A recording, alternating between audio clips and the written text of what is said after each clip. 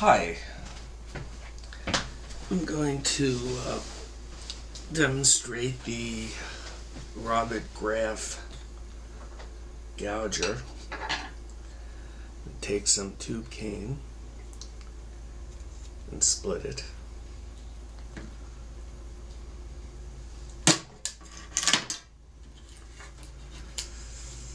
And then I'm going to, no, this cane is dry right now, and I'm looking at it, and I'm trying to find probably the straightest part, and I'm going to use the guillotine and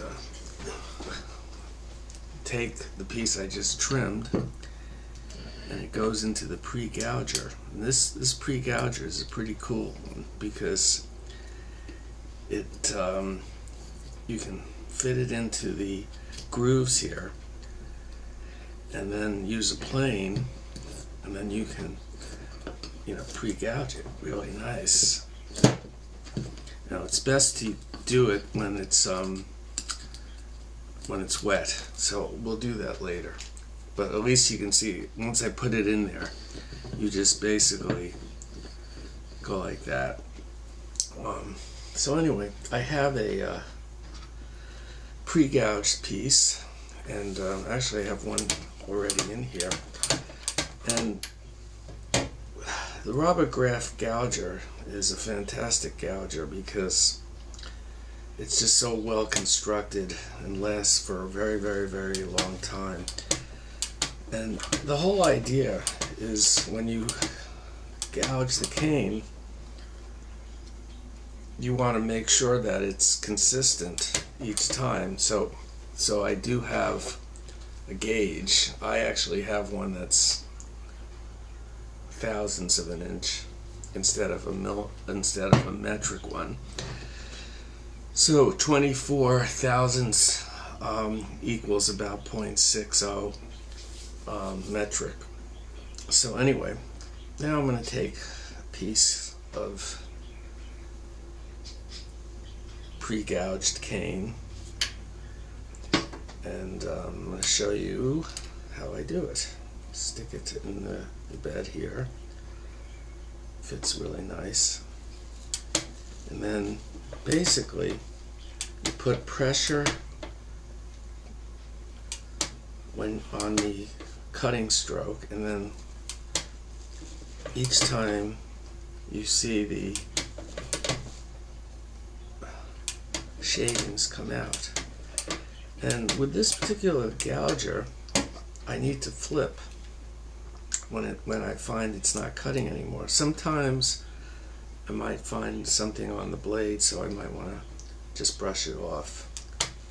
And then, as you can see, when I flip it, it starts to cut again. And I'll do that until it becomes less resistant. And again, I always work with wet cane. I don't use dry cane. I don't know if other people do, but my experience is that I use wet cane. As you can see, I flipped it and I'm getting more shavings again. And when it seems like it's not cutting anymore, I'll flip it again. So here I am flipping, and I'm getting a little bit, again I'm getting some more shavings because I'm flipping it. Seems to help. And what happens when the cane is at the right thickness, the knuckle buster, I guess you could call it, has less resistance. I'm still getting shavings right now, and I flipped it a couple of times already. I'll flip it again, and we'll try it again and see what happens. And I'm getting, and oops, just at that point, it seems like I'm not getting any more resistance. So therefore, I'll flip it one more time and see what happens. Perfect.